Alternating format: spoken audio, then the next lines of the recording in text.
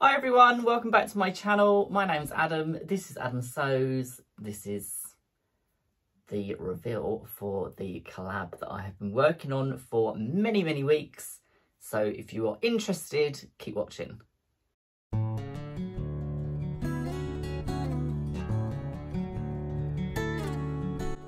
So this is reveal day. We have been waiting for what feels like forever because it's so exciting. I cannot wait to see what the girls have done with theirs. So this is a collab with Jen from Today in Jen's Sewing Room, Trish from Pinky's Farm, Andra from Andra Makes, and Carole from Sew Carole. So once this video is finished, click on the links in the description box below to go to their channels and you will see the collaboration in full between all of us.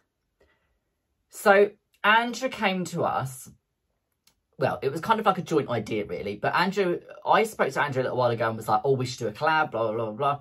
And then she came up with this idea that it would be a really good idea if we did a 5-way collab and we all picked a fabric that we all had the same sort of print of. So I think Andra knew that Carole already had some fabric with mushrooms on. And then I piped up and was like, I've got some that's got mushrooms on as well. But the fabric that I have with mushrooms on, I will just grab, is this gorgeous cotton poplin with these tiny little mushrooms on. But I've been using, I had quite a lot of this. I probably had about 10 meters in total. But I've used it for quilt backings. I've used it for all sorts of different things. I've used it for 2 quilt backings, actually, which is why there's hardly any left. So I was going to make something with that. And I was going to make something craft related. And then I suddenly thought to myself, do you know what?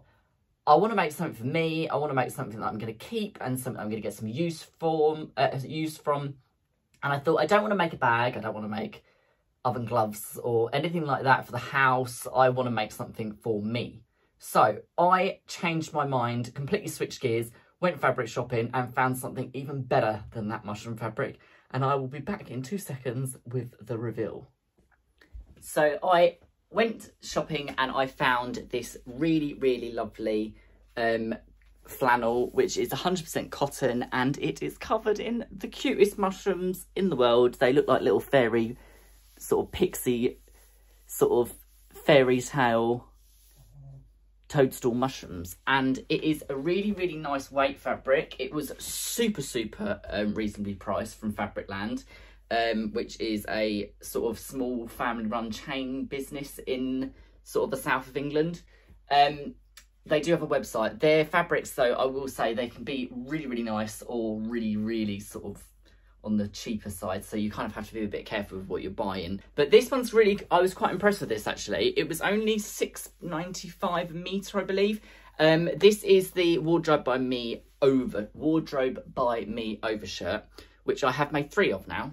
And this is my second one. I've made one for my husband, Darren. I've made one for myself. And I've now made this one for myself as well. It's a really awesome pattern. It's got the most amazing way of doing the cuffs and the plackets, which I find really good. It's much easier to follow than some of the other ones. You actually stitch the inside of the cuff to the inside line and turn it out. Then you do the outer part of the cuff, and then you fold over the top edge of the cuff and top stitch it down so it conceals all of the edges on the inside of the cuffs. Let me just unbutton it. So you get a really nice finished edge on the whole inside of the cuff, and you get a finished edge that is concealed on the binding of the placket as well. And the placket kind of overlaps here so that you don't have any raw edges on the inside as well. These buttons that I've used are from Bits and Bags Co., who is a seller on Etsy. I can just probably get a focus on there for you. These are buttons that she actually made in sort of a charity fundraising for the Ukraine appeal, which have got little sunflowers in them, and then they're sort of like little, they look like tiny little blue and yellow sweets in them, which are sort of suspended in this clear resin that she makes them from. But they're really nice buttons. They're 25mm buttons, so they kind of work for anything.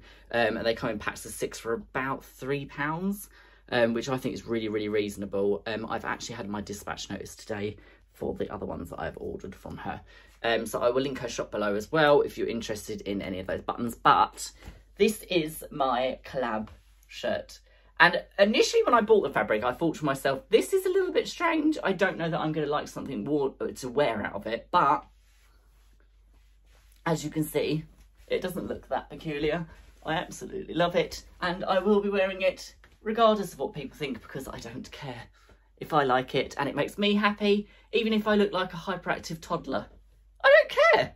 I'm happy with it. And that's all that matters.